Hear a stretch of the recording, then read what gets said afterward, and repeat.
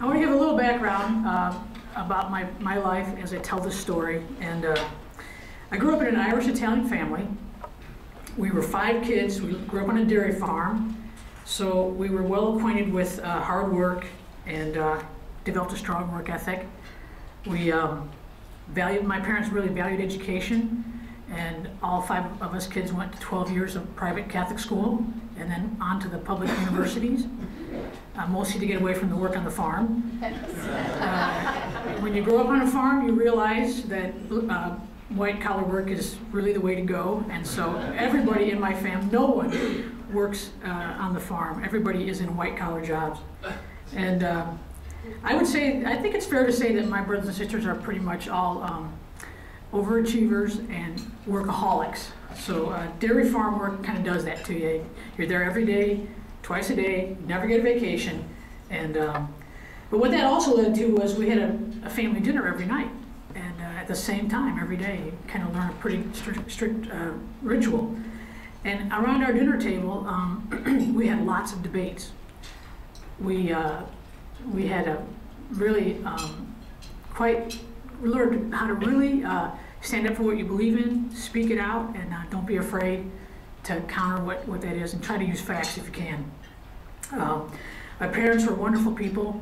My mom, when I thought about my parents, about how to share with you what they were, I realized that my mom really taught us how to live on a micro level and how to deal with people one-on-one.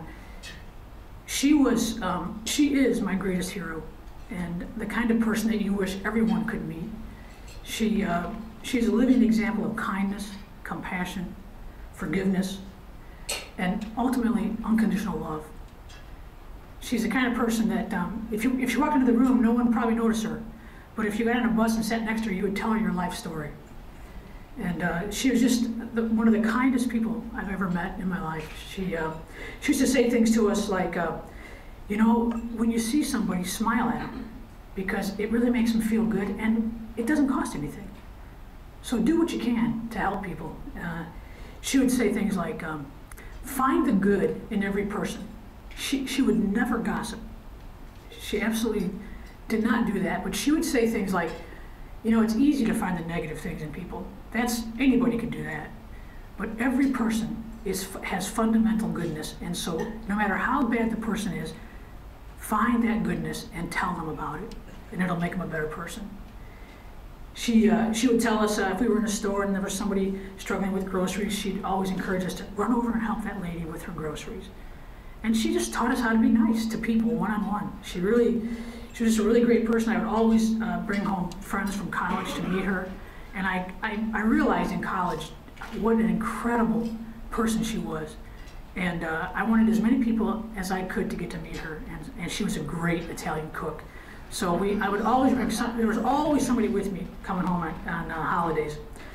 My dad, on the other hand, he's the Irish, and he kind of gave us a vision of how to live on a macro level.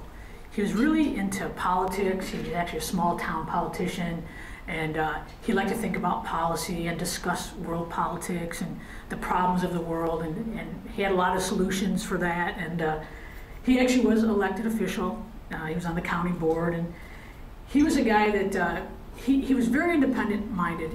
He owned 2 businesses. He ran a dairy farm, and he also ran a tree business. And he would say things to us like, be a leader. If we would come home with a goofy haircut or some weird clothes, he would always say, why do you have a haircut like that? And we'd say, well, everybody has it, Dad. I mean, it's the style. Everybody has it. And this was, if I heard this once, I heard it 1,000 times. So if everybody jumped off a cliff naked, would you jump off the cliff too? And then he would say, don't follow the crowd, lead the crowd.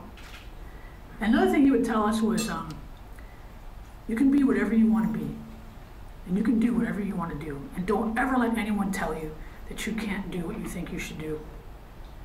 And so we grew up with a lot of passionate character development in my family, and it was an interesting family. Other areas in my life that helped develop my character were because I grew up with my brothers, and there was a family down the road. They had three boys and a girl too. So 2 girls, 6 boys. We became pretty good athletes. We did a lot of playing on the farm. Our farm was turned into every kind of athletic field you could imagine. And when I got to 8th grade, I know this doesn't sound like a big deal now, but back then it really was. I was elected class president, and I was the first girl in the school history to be elected class president. And the same year, I was elected the local 4-H club president. And I learned how to do Robert's Rules of Order, and at an early age, I learned how to run a meeting. And I was given a lot of great leadership skill. I remember, not only were my parents really influential in my life, but lots of teachers and people. And I remember in 8th grade, one of my favorite teachers, Sister Laurencia, one day I was leading a class meeting, and I was like this, okay, who's bringing cupcakes next week? And I was kind of like that. And then from the back of the room, I heard Sister Laurencia say, Madam President, I said, yes. Are you the president of the class? I said, yes. And she said, then stand up straight and act like it. Act like a president. And there were a couple of one-liners that Sister Laurencia told me that I have never forgotten. And that is one of them. So usually at a podium, I'm kind of like this, but I had a great chance to have some real leadership as a young person. One of the things that I realized as I look back was that I had kind of a deep sense of justice from an early age. I remember about 3rd or 4th grade, I was on the playground, and I saw one of my classmates, one of the boys, was kind of teasing a 1st grade girl. And he was kind of over her, and she had glasses on, and he was calling her 4 eyes, 4 eyes, 4 eyes. And she was cowering under that. And I remember just having this feeling well up in me, like, that has got to stop right now. And I went over to him, and I grabbed some people, and I said, and he unfortunately wore braces. And so to sort of teach him a lesson, I started saying, hey, you think she's 4 eyes? Well, you're tinsel teeth, tinsel teeth, tinsel teeth, tinsel teeth. And in a few minutes, I realized that everyone on the playground was now kind of yelling at this guy. And I realized that there was going to be a big problem if those nuns came out and saw this riot going on. And I realized that I had started it, so I jumped up on the porch, on the stoop, and I told him, okay, everyone stop. He's had enough. And everyone stopped. And I said, all right, go back and play. They just dispersed. And then I looked at him, and he's cowering. And I jumped down. I said, hey, you just can't do that to people. And you see how that feels? And oh yeah, you're right. That was really bad. I feel really bad. And I said, okay, we'll never do that again. And I walked away from that thinking, oh my gosh. First of all, I just didn't get in a lot of trouble that I probably should have got in. But what was more amazing to me was that I don't know why everyone started to follow that. I don't know why everyone stopped when I told them to. But I realized, oh my gosh, that was something. I was confused by it. I was actually frightened by it a little bit. But what I've realized as I think on the actions of my life and some of the things I've stood up for, usually it's an underdog situation where the person who's being hurt can't stand up for themselves, and it somehow drives me, and it drives me to action. And so that was one of the kind of things that I realized at a young age that I did have that capacity. I also had I love what you're doing on this I just think that's great. One of the things that I realized about cross-cultural was that we grew up on a farm, but amazingly, I had a lot of cross-cultural experiences as a kid. We lived in an area pretty close to a rural area that was African-American, very poor. And one of my friends at the school invited me to go to her house one night. I was the only white person that ever got invited to go to that area and spend the night. And I agreed. I said, of course, I would go. And it was an interesting ride to be on a bus with all black people. And but when I got there, I realized, and they were very poor, much poorer than we were. But we had such a fun time, and I realized there's no reason to be afraid of African Americans. And my mom had a very good African American friend, and she would come to our house with her kids, and we would go to her house. And somehow I was able to grow up in an incredibly racially tense time, thinking that there really isn't that much difference between black and white people. And so, and another thing that happened was we had foreign exchange students that would come, and there was an Italian student that one of the neighbors had, and my mom's parents were immigrants, and so she could understand Italian, but she couldn't recall it. And he knew English, but he could understand it, but he had a hard time recalling it. So they would get together quite often, and she would speak to him in English, and he would answer her in Italian. And I was fascinated by that. I just thought that was amazing that people could talk different languages to each other. So basically, growing up, I had some really amazing experiences. Then I got to work as an RA in the dorms at my university, and that was a really interesting experience interculturally too. Well, one last thing I just want to share about part of my character development was the team orientation that I learned early on. Living on a farm, doing farm work, you have to almost always work in teams. And of course, we did a lot of sports, and I got to play in a lot of sports in high school.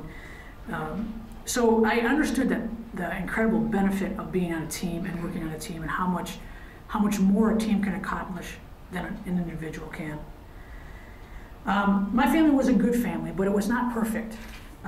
We grew up with a measure of instability, as my dad struggled with the pressures of raising a family, and he took solace by visiting the bars rather frequently. This led to economic problems in our family.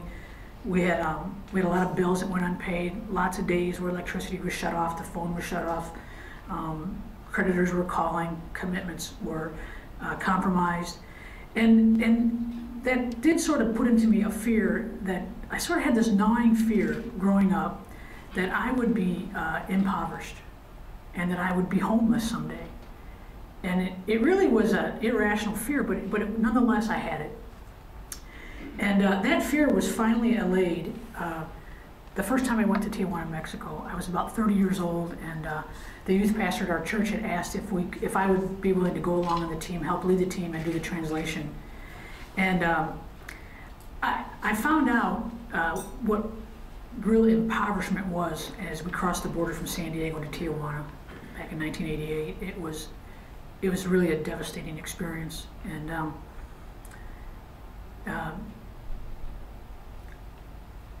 that week, being there with real poverty, I realized that at the end of the week I was sitting around talking to some of the neighborhood ladies, and we were laughing and joking around, and the house was done, and it was a good thing for that family.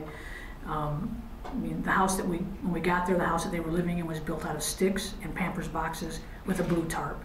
And when we left 5 days later, there was a 2-room house with a cement floor, and that was pretty big change for them.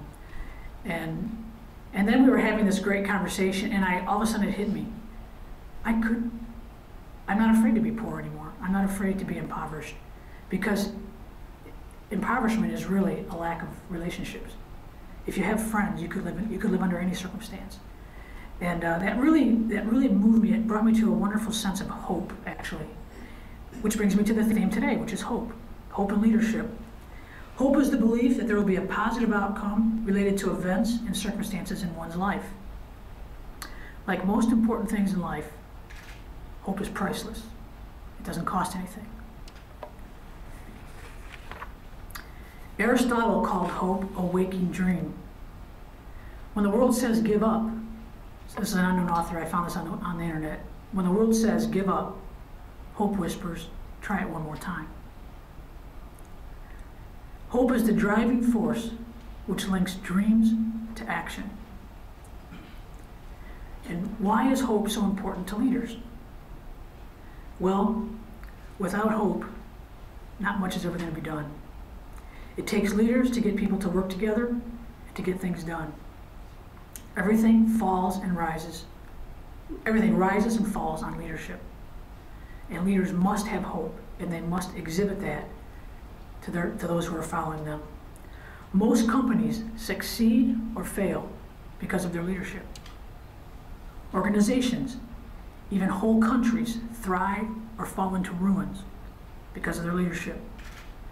A leader must exhibit hope in order to motivate others, that their efforts will pay off. They must keep informed and constantly check that their motives are right, and they must act accordingly and lead others to do the same. Hope begins in the dark. This is what Anne Lamott says. Hope begins in the dark, the stubborn hope that if you just show up and do the right thing, the dawn will come. You wait and watch and work. You don't give up. Napoleon Bonaparte said, a leader is a dealer in hope. Why do we need so much hope? Hope speaks to fear and it speaks to despair. And the world is full of both. And that's why we need leaders. We need leaders who will step up in crisis during times of great fear. These leaders need to be courageous. They need to calm people with what they say. They need to speak truth in times of crisis. Truth needs to be spoken. It needs to be remembered. What is the truth here? And they need to give direction. And the greatest example I can think of for this kind of leadership is Rudy Giuliani during 9/11. Rudy Giuliani was the mayor of New York he was actually a lame duck mayor. He had not been voted in. He had not been reelected because he was kind of a scrappy, harsh guy. And people just didn't like him. He was real black and white. He was an executor though. He got things done in New York. Crime went down under his administration. But people just didn't like his personality that much. He was a little too strong for everybody. But when 9/11 came, Rudy Giuliani was the person who could speak to fear. He was incredible. He was tireless, and he continually spoke hope into New York City. He not only became the favorite mayor of New York City, but he was named the mayor of the world. Hope speaks to despair. We need leaders who are compassionate, that in desperate situations, they will come forth with care and love. They'll be other-centered. They'll think about other people more than themselves. They'll sacrifice. And they'll seek the highest good of everybody around them. Dale Carnegie said, most of the important things in the world have been accomplished by people who have kept on trying when there seemed to be no hope at all. Leaders have to speak to fear and despair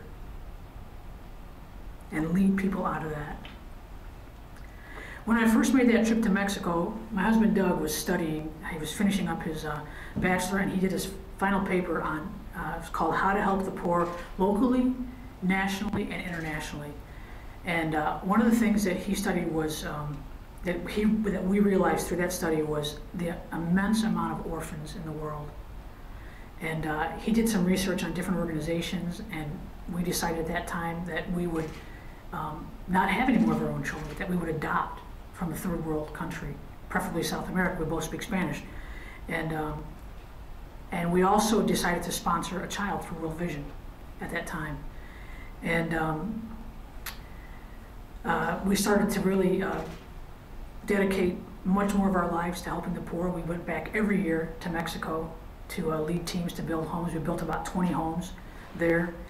And at the time, I was running a photography business. Doug was running a computer business for over the next 10 or 12 years. And we got to a point in our life where we decided that I should apply for a job as a missions director at a church, which I did, and started to work at Bella Vista Church here in Rockford, Michigan. When I got here, our committee all took a class, a college-level class, on the global perspective of missions. And in that class, we learned that that across the board, philanthropically, our government, our churches, individuals, foundations, across the board, 2% of all giving, less than 2%, goes to the 98% poorest people in the world. And 98% of all philanthropic giving stays with the top, maybe 6% richest people in the world. And we said, well, that's not like us, because our church was very missions-minded, and we said, well, you know, we're not like that. But we did an audit of our missions budget, and sure enough, We spent about half of our money right in the Grand Rapids in the U.S., which I'm all for helping locally. I believe what George Bush said at the Ford Center the other day, when he said, America is big enough to take care of its own problems and help the world. And I really think we are. And I think we should, because we're the leaders of the world. And we looked at our budget. Sure enough, we spent a bunch here in the U.S. We were supporting some missionaries down in South America, doesn't qualify for third world. Western Europe doesn't qualify for third world. And we had one guy in the Philippines. Guess how much of our budget he covered? 2%. And we could not believe it. So we dedicated ourselves to this knowledge that we would keep all of our commitments. We weren't going to cut off anybody, but we were going to spend any new money on the third world. So I started to travel there. And it didn't take a long time to find out that women were really suffering. By the way, I just want to throw a couple statistics out to you. In the world today, there are about 6.8 billion people, give or take a couple million or several million, and about 3 billion of them live on less than $2 a day. And that's the same $2, it's called purchasing power parity, the same $2 that you can take to the store or to Starbucks or to McDonald's or to iTunes. And that's how much they have to live on to buy their housing, their food, their clothing, their medical care, their transportation. $2 a day. Half the world lives on less than $2 a day. And about 1 billion people in the world live on less than $1 a day. They're called extreme poverty. And now I was traveling around in these areas of the world where these people live, and I'm telling you, I was stunned at the plight of women. Women suffer so much more disproportionately than men. Women are 80% of the world's farmers, and I'm telling you, they're not the farmers with big tractors and combines. They work the ground by hand. Because women are responsible. They have all the responsibility and none of the authority to feed their families every day. And when we're talking about living in a place where there's no electricity, no running water, to provide food for your family means that you have to grow it. You have to go down to the river to get the water. Women in Africa walk an average of 6 miles a day to gather the water for their family's needs. You have to go gather the wood to cook the food that you just grew. So they get up before the sun comes up and they go to bed way after it goes down, and they feed their families, and if there's any food left, maybe they get to eat. And as I was traveling around the third world, I would see this over and over again. Go into a village and all the men would be sitting around, drinking tea, playing board games in the shade. And you wouldn't see a woman in sight.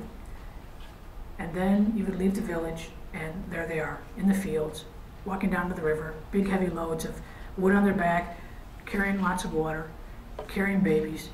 And I said to one of the nurses, we were doing a trip in Ethiopia, I said, Edith, have you noticed this? I said, look at the men.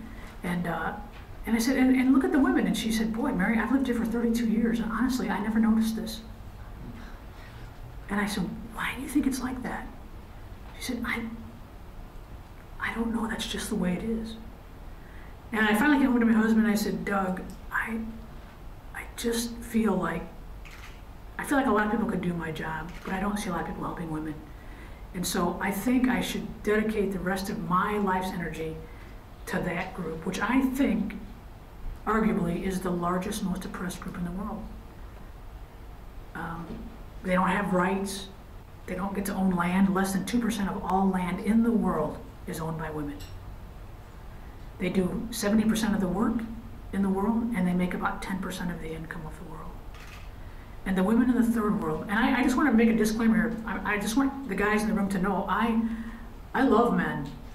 I'm inviting you in to this injustice. And one of the things I have learned is that the only way for people to get out of oppression, there's two ways, actually.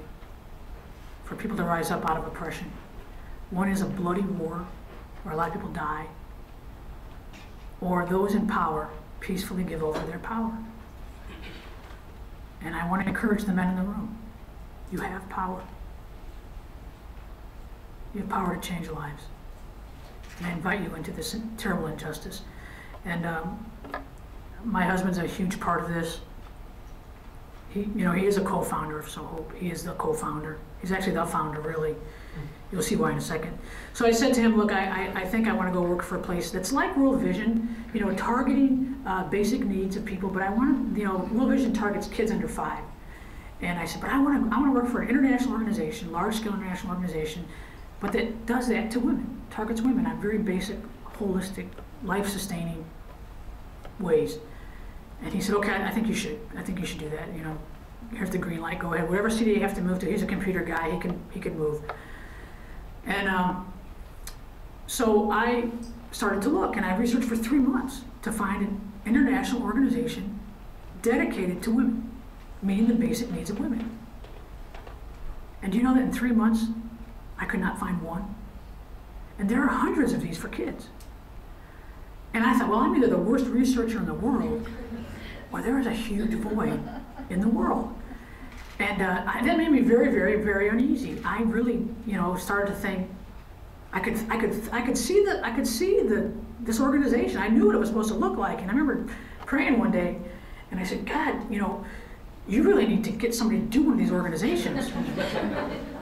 And I felt like I heard God say, I have somebody. And I was kind of relieved, and then I got like this really bad feeling in my stomach. And I thought I heard God say, well, it's you. And I was like, no, not me. Somebody who's qualified, that knows what they're doing. I'm a photographer.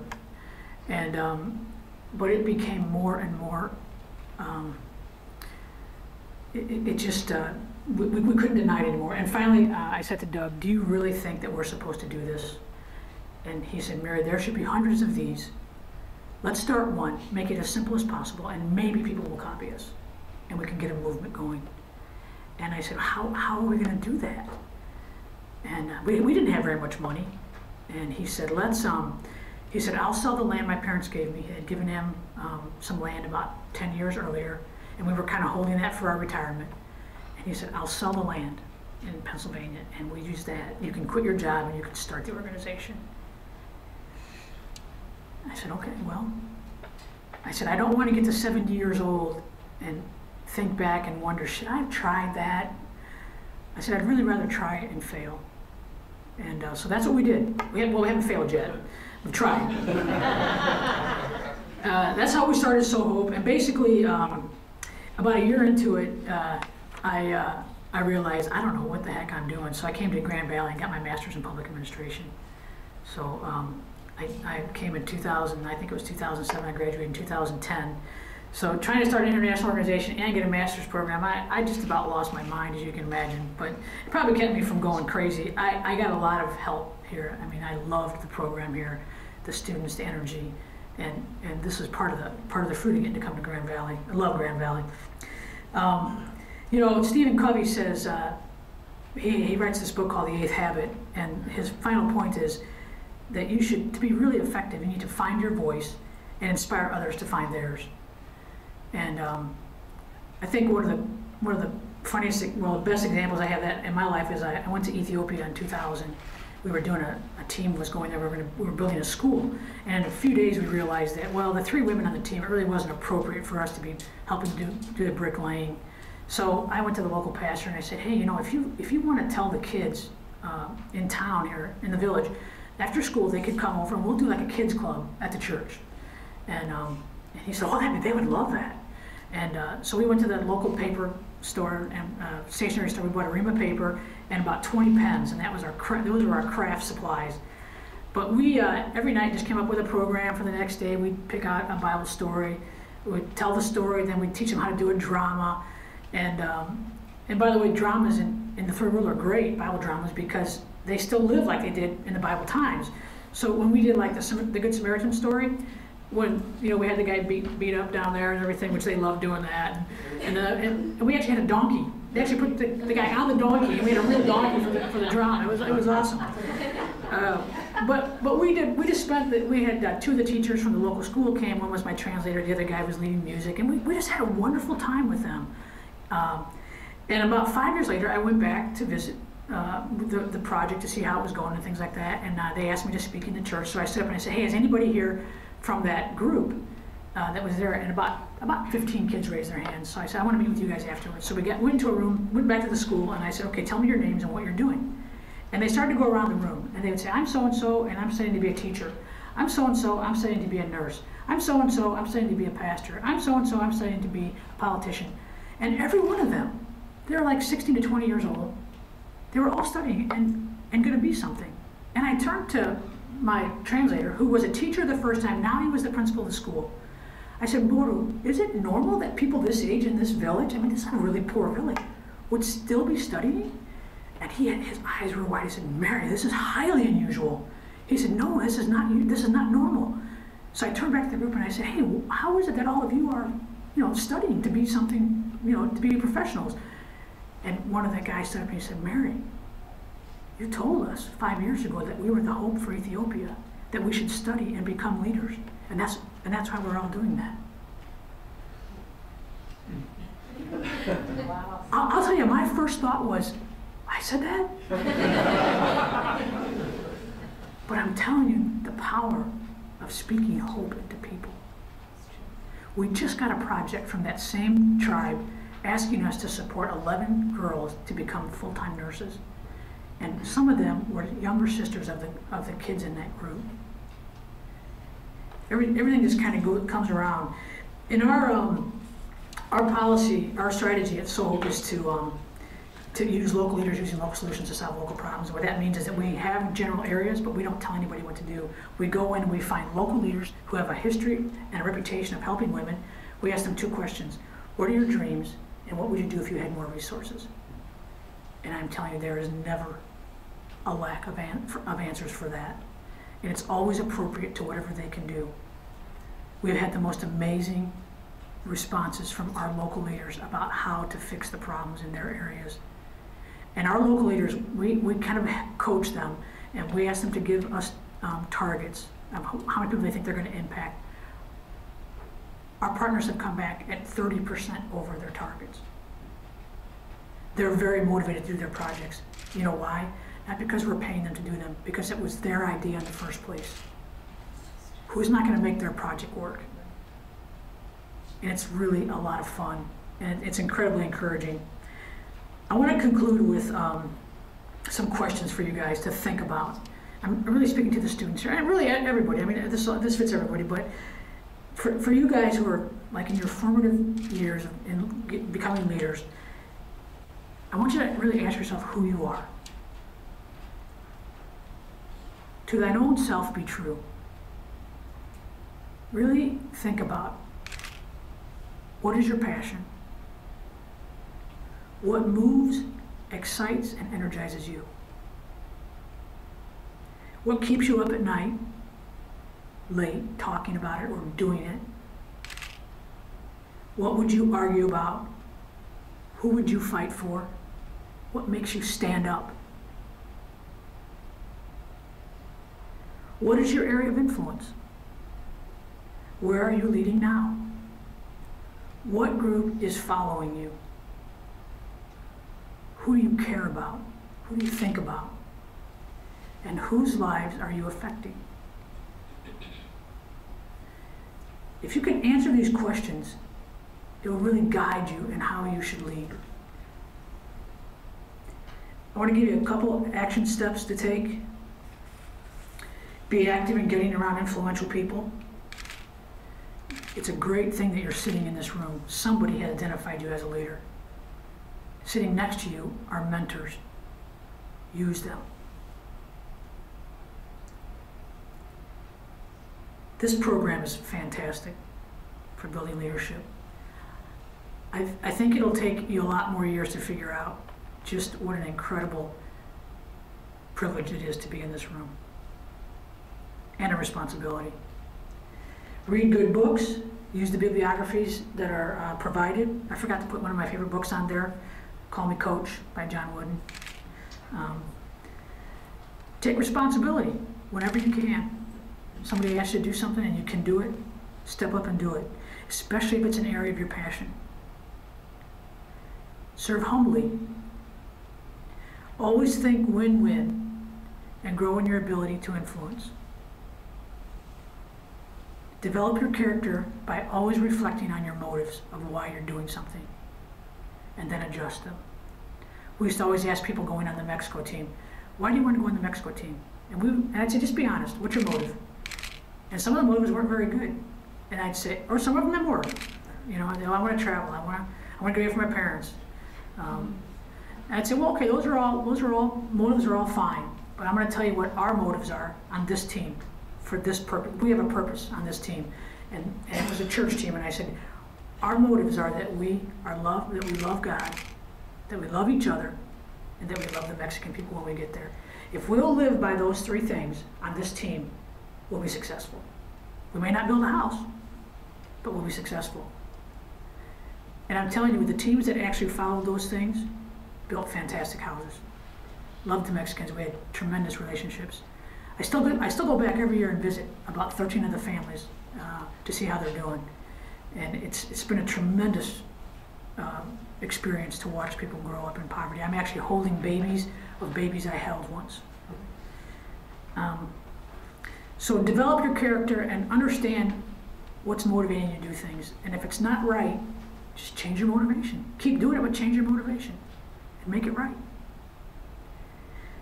My final word, since this is the Center of Presidential Studies, I'm going to quote Woodrow Wilson. You are not here merely to make a living. You are here in order to enable the world to live more amply, with greater vision, with a finer spirit of hope and achievement. You are here to enrich the world, and you impoverish yourself if you forget that errand. Everything rises and falls on leadership. Go and be the kind of leader that raises the bar, that raises the quality of life around those that follow you, that raises the good around you. Somewhere, some group, or even just someone needs your unique style of leadership. Make the world a better place because of your life and efforts. Always do the right thing. And my friends, wherever there is despair, let us sow hope. Thank you.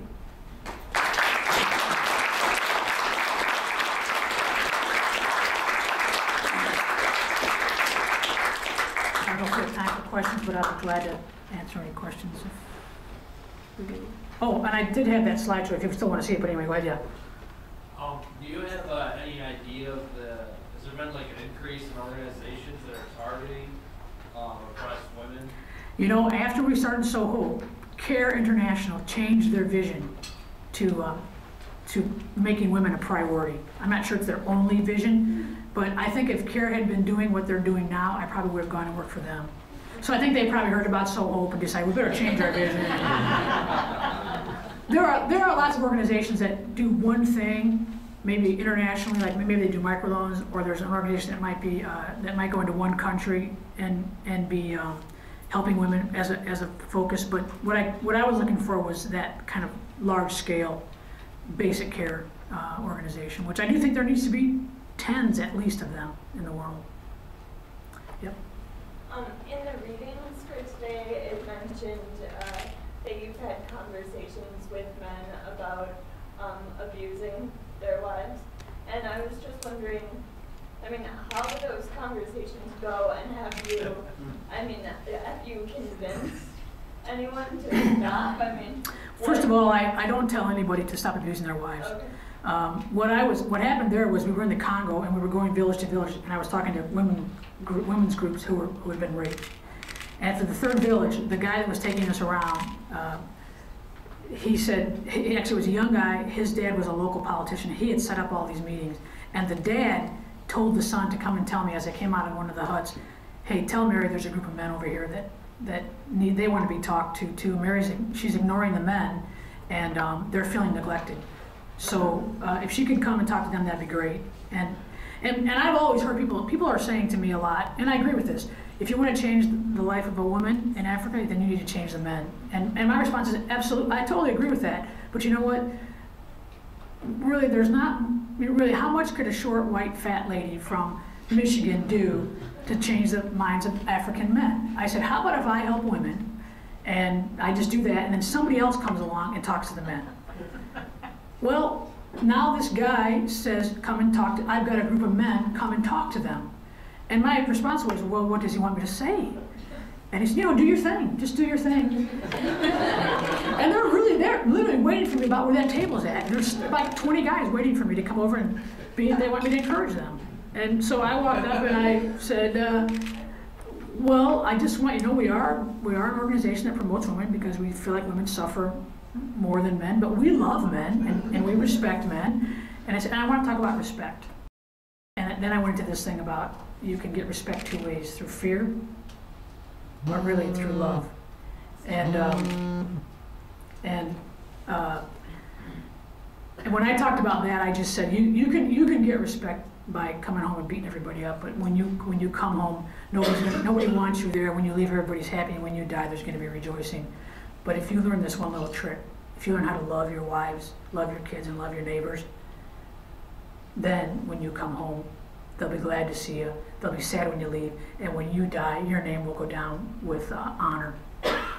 And they liked it. The guy came up to me afterwards. The son came up and said, "My dad has never heard a message like that, and you are going to say that in every village that we go into." And sure enough, so I guess there is something a little short white lady from Michigan can say that. You might want to briefly mention the Bangladesh woman that was a coach. She Can't remember it. one of the rules of the teams was you don't beat the Oh yeah, when I first went to Bangladesh and stayed in on one of our microloans, they do a weekly training, and the trainer was telling the women, don't let your husbands beat you. If they do, then tell him to stop. If he won't stop, tell the group to tell him to stop. If he still doesn't stop, then you tell him to tell me. And this trainer was about as tall as me, maybe like this, maybe even a little shorter than me. So after the meeting, I said to her, that was a great talk, but seriously, why would anybody listen, to you? And she said, and I said, have they ever done that? And she said, well, just 2 weeks ago, one of the guys here wouldn't let his wife come to the meeting. And so I went to him and I said, you need to apologize to me. And he wouldn't do it. So some other men came, husbands of other wives in the club, and they took him out and they talked to him, and he came back and he apologized to her. And I said, now why would he do that? She said, Mary, I have the power to pull the loans in this village. And if I pull the loans in the village, the economy here will collapse.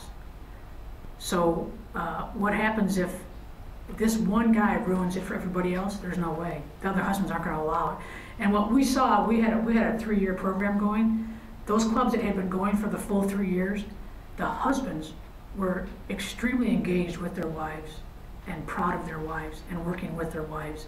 And when you let the local people, the local leaders, move the culture, they can do it in increments that's acceptable. If I go in and say, husband, stop beating your wife, say, well, you're just, what do you have? Why should I listen to you? But when the local husbands are telling the other husband, you need to stop this because all of our lives now depend on this, then you can move a culture slowly. And I'm a firm believer that I do not want to criticize, I don't want to criticize men. I don't want to criticize cultures. I want to criticize countries. I really want people to really start coming together. And when you start to tell people what not to do, it causes a lot of negative energy, and I think it can be better done by saying more positive kinds of things. And I want to be able to get visas to go to countries, and so I'm not going to come out against countries. So and I actually yeah, that answers your question. It does. One more question. Yep. Starting a nonprofit organization, it's an overwhelming task. Oh, it's really easy. Oh yeah, right. Well, I wonder if you could just talk about what the first couple of steps you took to kind of get it going, get it off the ground. Yeah, I pulled in a lady who was an executive director of an organization, and she was a board president of a multi-million-dollar nonprofit, and she helped me write the bylaws. That was the first step. Okay. And she really guided me. And then along the way, I kept getting more and more excellent guidance. And then when I took the degree here, that really helped too. But you just, basically you set the foundation. I told her I want the best foundation possible for this organization. I want this to go way beyond my life. And so as we went through the bylaws, we got to one that said no conflicts of interest and who could be on the board. And basically we got to the point with the discussion of anybody being paid shouldn't be on the board. And I said, well, I think I'm going to be paid because I'm probably going to be the first, president. Well, then you really shouldn't be on the board, and neither should your husband. And I was like, well, are you serious? Because we just gave up our whole, Right. future basically for this. Do you want the best organization possible? Yeah, well, I'll tell you what she said. She goes, I'm going to go home. You sleep on this tonight. You can tell me tomorrow what you want. Well, I didn't sleep at all that night. But when she came back the next day, I said, I want the best organization possible. We'll write it in there. Nobody who's paid can be on the board. So I'm not even on my own board. I was on the board for like 4 hours when we founded it, and then we named it. Doug and I were both on the initial board, and then we turned it over that night to another. We nominated a whole new board. So, yeah. Thank you, Mary. I don't know what to say from what I just heard, but I think I speak for all of us. That was an incredibly moving presentation. You really are an inspiration. And when I think of the way you have founded an organization called SowHope, and I look at your heart, and you sow hope just by your presence. Well, thank you. Thank you very much.